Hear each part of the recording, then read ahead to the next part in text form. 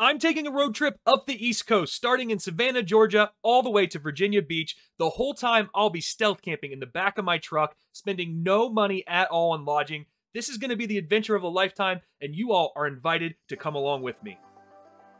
To make this challenge even more interesting and fun, I asked my friends and family to come up with challenges that I'm going to have to try to complete at each city along the way. So not only will I be trying to find great food, a place to stealth camp, but I'll also have to complete ridiculous challenges, and the first one is in Savannah, Georgia.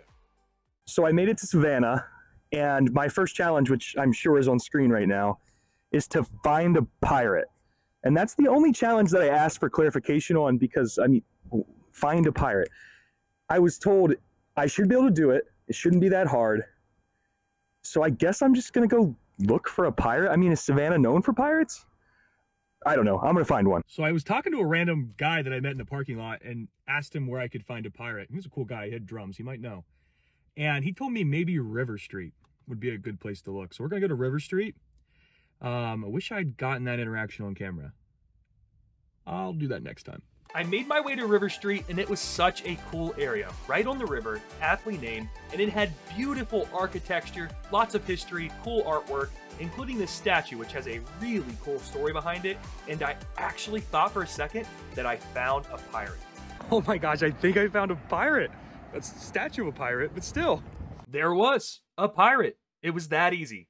Or so I thought. So definitely not a pirate. He's a doctor. But hey, we got a little bit close there. Not that close. After that, I just continued wandering around River Street looking for a pirate when I started to get hungry and honestly started to give up hope. I've been wandering around River Street for a while now. No sign of a pirate other than a statue that I very mistakenly thought was a pirate. I think I'm just gonna get some dinner and keep looking. I might have to go somewhere else. But then I got one of the luckiest breaks of the entire trip. So I was looking for dinner options on Yelp, and apparently there's a place called the Pirate House that I almost walked right past. I must have just missed it. If that place doesn't have a pirate, I don't think I'm gonna find one. So that's where we're headed. That's where we're gonna have dinner. I'll see you there. All right, I found the Pirate House. If this doesn't have a pirate somewhere in it, I'm not gonna win this challenge. So I went into the pirate's house and was immediately greeted by this awesome wooden statue of a pirate with a parrot and a peg leg. Challenge completed. What a journey. And also, this place is really cool and has amazing food. I got this giant fried seafood platter. When I tell you it was good, I am not lying. The shrimp were incredible. The fish was insane. And they had fried oysters, which were so delicious. The place is cool, and the food might even be better. Well, I found a pirate, and I looked up some information about that place, and it's like very famous, like one of the most famous places in Georgia. It has the oldest house in Georgia. If I'd done any research, that would have been a really easy challenge. So I should probably do that in the future. But I found a pirate, and I found this sweet shirt, Surrender the Booty. I didn't pack a ton of clothes for this, so this is going to come in handy. But that does it for Savannah. I just have to find somewhere to sleep tonight. I'm sleeping in the back of the truck, of course. And I will see you in the morning for tomorrow's challenge. I ended up spending the night at a Pilot truck stop. They're perfect for stealth camping because they're open 24/7 and they have bathrooms. But I'm dumb and forgot to take video, so I'll see you in the morning. Good morning. I'm in the back of the truck. Did not sleep well. It's way colder than I expected, but that's fine. I'm going to go get a shower. I'm going to go to Hilton Head Island. And I was just told that my challenge today is going to be to make a friend. Not my best skill, but let's do it. Throughout my life, I've really struggled with social anxiety to the point that it's always been pretty hard for me to make friends. But over the last year, I've really tried to face this problem head on through medical help and also by putting myself in positions that I have to face it, that I have to get better at it through practice. And that's the point of these challenges. I asked my friends and family to give me challenges that were going to make me push myself, and making a friend is the perfect opportunity for that. I was able to find a Planet Fitness. I got a shower, got all cleaned up. I'm right outside of Hilton Head. I can't find anywhere that's going to let me park overnight legally, but I think I found a place that's I can probably get away with stealth camping. So my plan is to actually park there, Uber into Hilton Head, have a few drinks, find a friend, and then head back, Uber back, and I should be good tonight. It's going to be a little bit sketchy, a little bit of a challenge, but I'll be fine. So I found this spot. It's at a hotel, Holiday Inn Express. Obviously that's open 24 hours. I think this spot back here is pretty secluded. I should be good here. I'm just outside of Hilton Head. We're gonna go with this. Hopefully I don't get caught. I hopped in an Uber and headed to the island with 2 goals in mind. Have some great food, and of course, I had to make a friend or lose the challenge. I made it to Hilton Head. I just Ubered in from my truck. The plan is to go to some of these bars. I'm going to a tiki bar next, have a few drinks, a little bit of social lubrication, then we make a friend. Let's do it. Before I hit the bars, I took a few moments to just appreciate how beautiful this place was. I mean, look at this beach. It is so cool that I get to be here, but then it was time to go to a bar, and I started off at a place called Pool Bar Jim's. A little bit difficult to find, but right on the water, and it is so cool. I got a painkiller, which is what this drink is, and it's pretty strong, but very delicious. But as much fun as I had here, I did not meet a friend. But I had absolutely no intention of giving up, so I headed to another bar. This time it was called Flatbread. This bar was really cool, and I ended up getting a hurricane, which they said was their specialty. This thing was so delicious. I loved it. I actually had 2, and I actually talked to people, and wouldn't you know what happened next? This is my new friend, Sue. And this is my new friend, Jordan. I did it. We did it. This was a great challenge for me because it made me put myself out there, meet new people, and it resulted in me having a great time. And challenge complete. After saying goodbye to my new friend Sue, I headed to a bar that the bartender recommended. It was called Henchie's. I got this steak sandwich and these fries, which were both incredible. Great thing to end the night on. And then I headed back to my truck to stealth camp in the Holiday Inn Express parking lot. I made it back to the truck. I had a great time on Hilton Head Island. I made a friend, Sue. Shout out to Sue if you're watching this video. I had so much fun, and you know, that's 2 for 2 on the challenges. That's good. We're gonna go up the coast a little bit more tomorrow. I'm gonna get some sleep, and I'll see you in the morning. So it's 7:50 in the morning. I just woke up. I ended up sleeping in the cab of the truck right here because I thought it was gonna really rain hard, but it didn't rain that hard, so I could have slept in the back of the truck. Either way though, I am gonna go to Planet Fitness, get a shower, and then I'm headed to Charleston, which I've never been to Charleston before. So that's going to be fun. I still don't know what my challenge is. The person assigned to today hasn't woken up yet, I guess. But I'll have that soon, and I'll let you know what it is once I find out. So I found a Planet Fitness, got a shower, felt a lot better, and hit the road, headed to Charleston. Never been there before, had no idea what my challenge was, but I was super excited to find out. I made it to Charleston, and I have my next challenge. Admittedly, though, it's kind of an easy one. I have to try something new. And if you are new to my channel or not, you know my name is Jordan Tries. So this is not going to be hard. I'll try some new food, or if I see something interesting, I'll try it.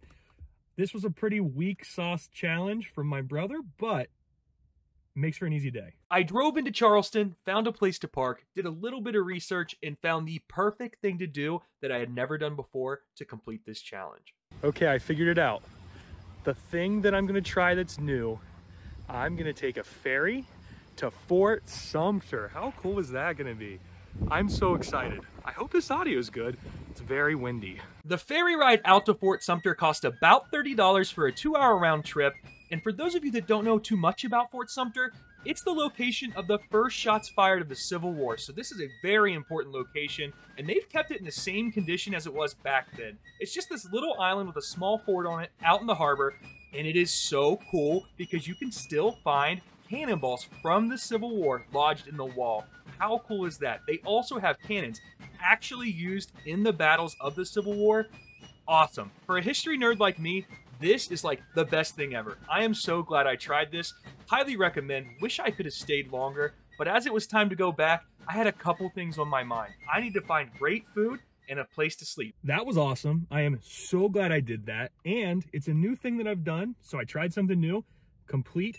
That was honestly like a super easy challenge. Hopefully I have a better one tomorrow. But now I need to find something to eat and find somewhere to sleep. Let's do it. I made my way into Charleston to go to a place that I found on a bunch of best of lists, Magnolia's. I was there to get the Low Country Bouillabaisse. This is their specialty. It had all sorts of great seafood and this savory broth. Oh my goodness, this is one of the best things I've ever had in my entire life. After dinner, I drove to the closest Pilot truck stop, because like I said, it's the perfect place to stealth camp. I found the perfect parking spot and got settled in for the night. Man, what a day. What a good day. I thought that challenge, try something new, would be too easy and would be lame for content. But Fort Sumter was awesome. I also tried a new food. I tried bouillabaisse, I think is how you say it. That was great. And I think I found a good spot, which I'll show you now. All right, so here's where we're staying tonight. We're at a Pilot that has an Arby's. There's lots of truckers around. No one's gonna notice me.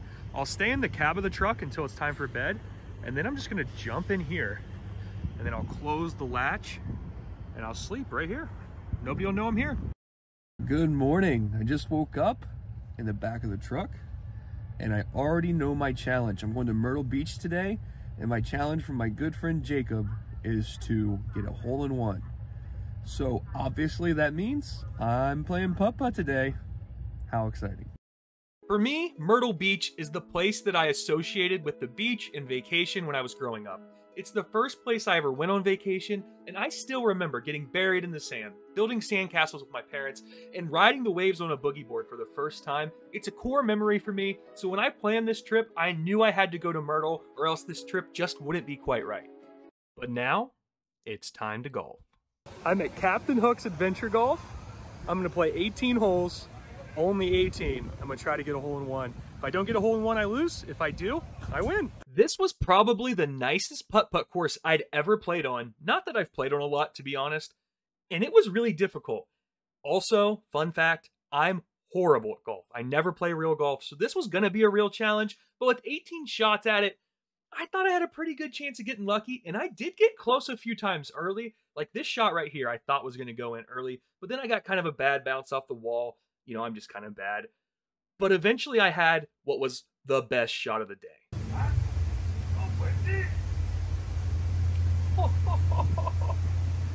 No way!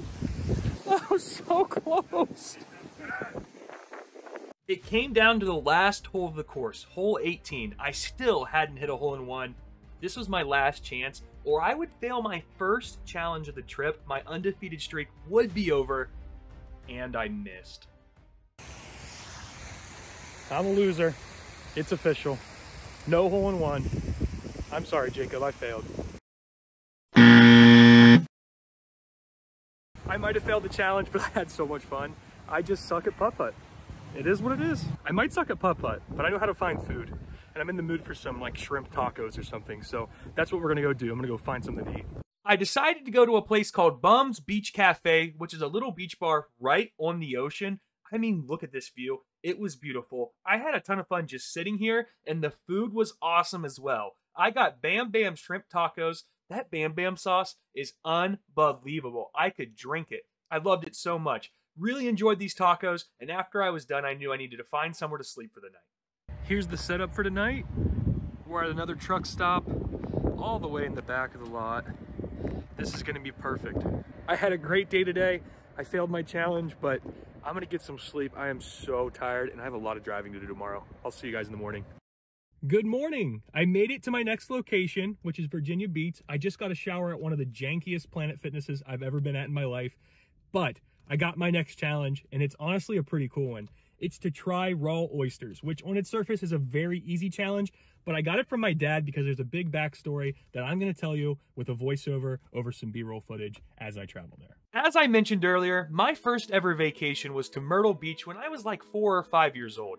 And while I was there, my dad convinced me to try oysters on the half shell. I had never tried them before, but he always encouraged me to try new things, especially with food, before deciding you didn't like them or judging them at all. So I gave it a shot, and I absolutely could not get them down, and it's been a running joke ever since. So when I asked him for a challenge, I had a feeling it might be relating to that, and here we are.